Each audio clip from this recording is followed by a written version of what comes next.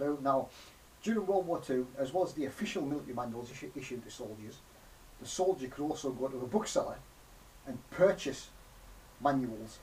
Mainly, they were on how to use captured enemy weapons. A lot of them were aimed at the Home Guard and civil defence, but some were aimed at soldiers heading overseas, so anybody could really buy them.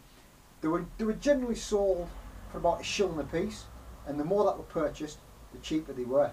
So they were available to units and battalions at a discounted price.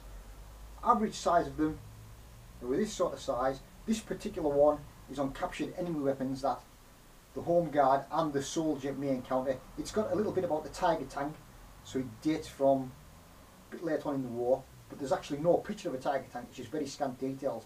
So it could be aimed at the defence of Britain, but predominantly it was for a soldier serving overseas that might find an enemy weapon, designed to be folded up, kept in his pocket, not designed to last forever. This one's lost the pages. I think it was part of a series.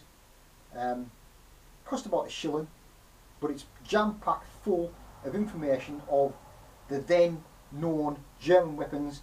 It's also got some really obsolete, obscure stuff that the soldier may encounter, some heavy gear and some AFV pictures as well. Very useful thing for the soldier serving overseas, of a bit of use to possibly the Home Guard and anybody in defence of Britain throughout the war. But as I say, there's a little bit on the Tiger tank, so this one dates it kind of mid-44ish. So we'll have a look at this, just to see the sort of things that the Britons were told to keep out for and how to use. Very interesting book. And line drawings, what we've got, as I said, the cover's missing off it. It's all laid out a bit like this. You have particulars of the weapon, safety stripping and to load it. We have the Steyr Solothurn automatic carbine. You have the Irma carbine, the Neuhausen carbine,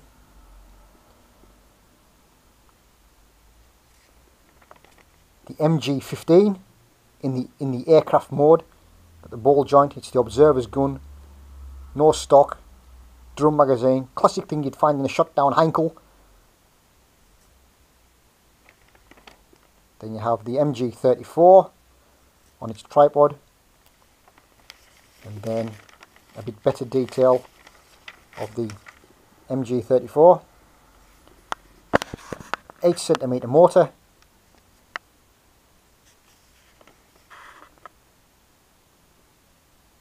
.50mm light motor, the Luger, the Mauser, the Walther P38, and all the characteristics and how to use them. German stick grenades. The enemy probably know about your grenades, so some details given of the best known types. So you have the egg grenade, the Model 24 stick grenade. Then you have a little bit on Polish machine guns used by Germany. Then you have characteristics of German gliders that you may encounter. So the Gotha glider, the Meersburg glider, the Goliath. Then you have various bits on German vehicles, light armoured cars, medium armoured cars, heavy armoured cars, light tanks, medium tanks, Panzerkampfwagen 5 heavy tank. And you have brief details of the German Tiger tank. And it says no available illustration of this AFV. So at that time they didn't know what it actually looked like. Then you have characteristics of French and Czechoslovakian tanks, data charts of AFVs and armaments of a Panzer division. Then you have a 50mm anti-tank gun, characteristics of captured guns that may be used by the German army, 105 gun.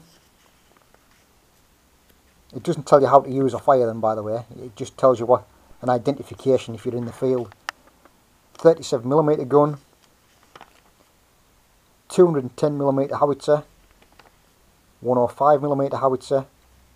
There's a little bit on German small arms ammunition, and the 75mm infantry gun, and the 20mm anti-tank gun. So as I say, just an interesting item aimed at the soldier going overseas, mid-1940s, also of some use to the defence of Britain. Jam-packed full of information. Something like this cheap at the time, cost about £1. On the likes of eBay, you're looking at something that'll sell for maybe a tenner, which is about $20. So an interesting item on the